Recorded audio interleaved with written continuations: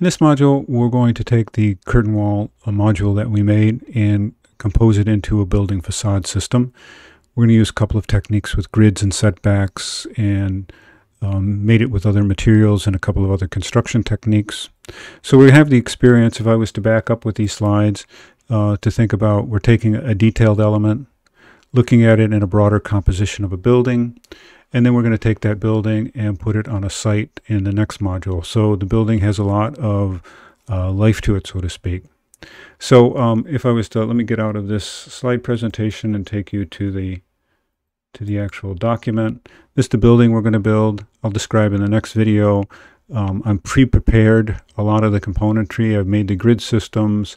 I've already imported the curtain wall system that we made in the last module, so that we can go through a relatively quick experience to develop this kind of a facade concept. And, you know, I guess a reminder to you, you can follow along directly to create this facade, and or you can make variations in it as long as you adhere to a couple of the basics. You know, adhering to the grid system that's been laid out in the level system, and the setbacks of the grids, and a few other things. So in the next video, we'll get started with constructing this first floor podium area.